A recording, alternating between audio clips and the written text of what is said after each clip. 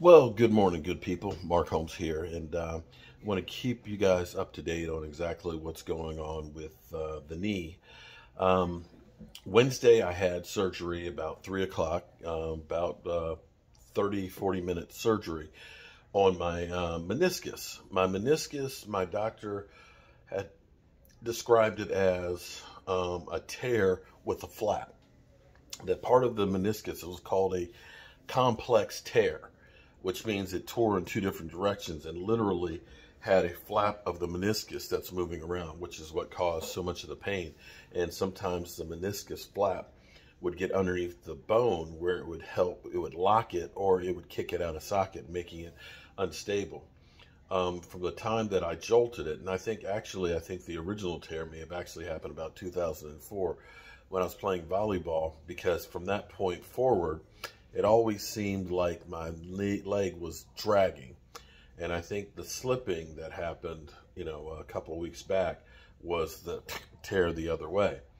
So they went in with the scope and they cleaned it up and trimmed it.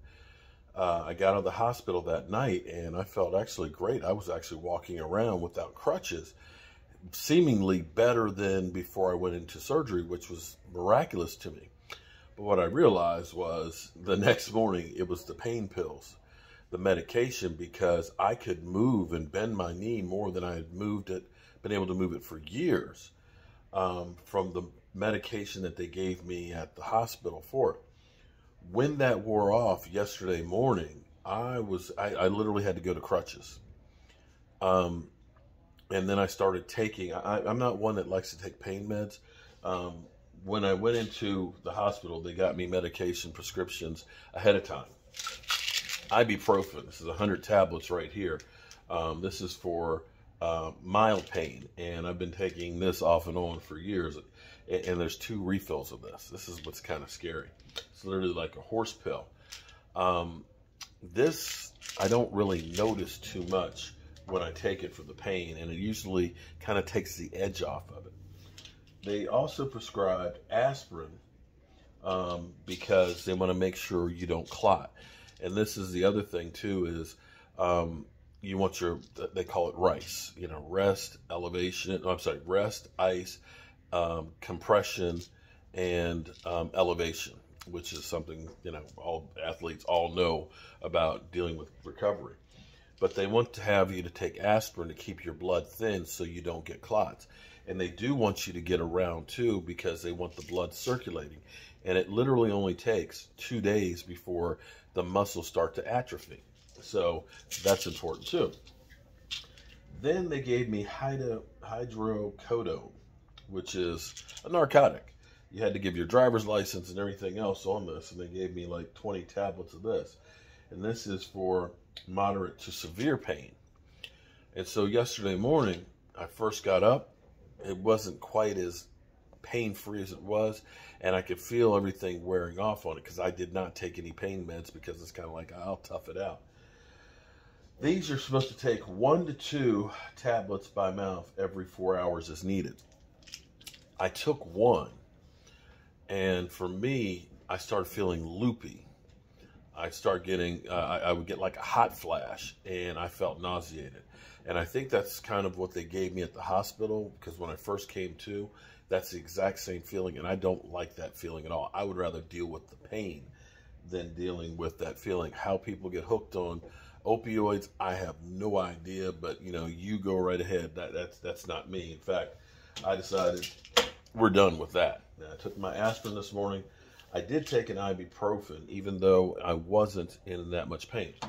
So yesterday, I was having a harder time with the leg. It was really, it really hurt a lot yesterday. It was hard to get around.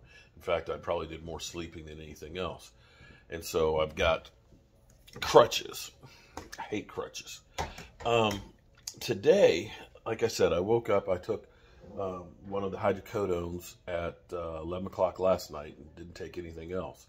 And so I woke up this morning, and just as a kind of precaution, I took an ibuprofen, which is 1 every 8 hours. And so far, so good. I started out using the crutches, but actually, and Actually, you can see. The good thing about me is I don't swell a lot. Swelling is the biggest problem that you have with this, is why you want to do ice. Now, the doctor wants to keep this wrapped up, and today I can actually take the wrappings off and actually get the stitches wet. So later on this afternoon, I'll actually get my first peek at it since then. But the more I've been around this morning and moving around, the better it feels. Now, this is considered a clean out. This is, you know, a basic surgery to just relieve pain. This is a typically a month to 6 week type of a healing type of a deal for something like this. It's basically, we'll start therapy, I think, on Monday. In fact, I gotta get in touch with them to double check. But as far as being able to move, oops, there goes the crutches. Let's see how well we move here. Today's Friday. You all right? Yeah. The crutches, not so much. Today's Friday. I had the surgery less than 48 hours ago.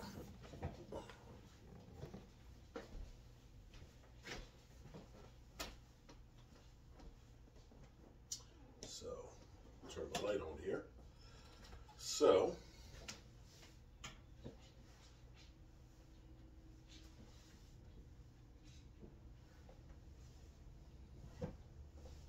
actually no pain right there.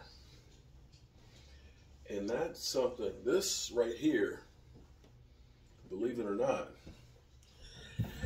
is something I had a hard time doing before the surgery. So for me, that's a good sign.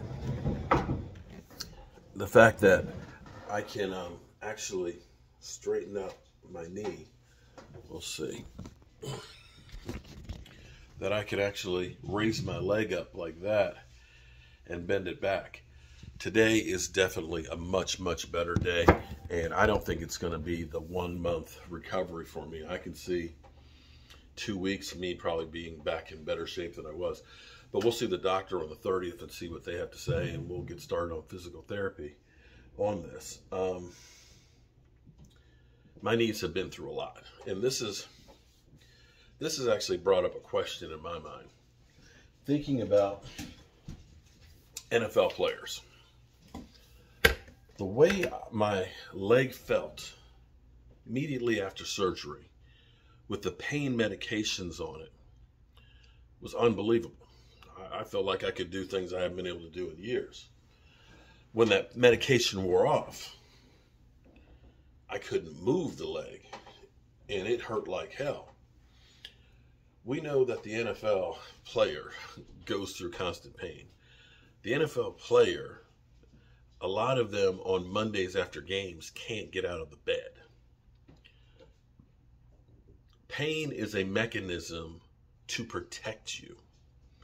We hurt to let us know, don't do that, stupid. You're hurting. It's like you put your hand on the burner, it starts to burn and hurt, you automatically pull it back. Well, if you don't feel that pain, you're going to keep it on there and do more damage. And herein lies the problem. NFL players are as healthy as they're going to be when they go to training camp. From then on down, it's going downhill. It's really not so much who's healthy as who's hurt the least. And the amount of medications that the players have to take to be able to operate and move. And knowing that, wow, I took a couple of those and I'm walking up the steps without crutches. I come off of that, I can't stand. Lets you know how powerful those drugs are, and that the damage that you can do from taking those drugs. And when you hear the NFL say, we're looking for, companies where we'll give $1 million grants to companies that can come up with pain meds that don't damage the body, you're asking them to do something that's unnatural. Because Tanadol, something that players have been taking for years, they'll take it before games in anticipation of the pain that they're going to be going through. They've come to find out that it causes internal bleeding. And you think about the side effects. So, this Tanadol or hydrocodone that I was taking took away the pain, but made me loopy, gave me hot flashes. Who knows what else the effects are on this. I love football. I love football. My body's screwed up from football as well as other things. Um, I just want you guys to understand that what we ask these guys to do for our entertainment is unnatural, and that these guys are people too that hurt. And this little cleanup is that I'm getting done on my knee is something that most players have done on a regular basis. In some cases, they're having this stuff done, and 3 weeks later, they're back out on the field, of course, with a lot of pain meds.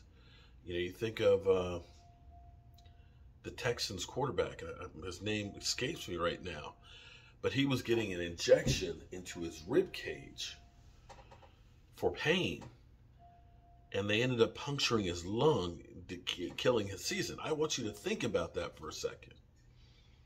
To deal with the pain, they were giving him an injection into his rib cage and punctured his lung.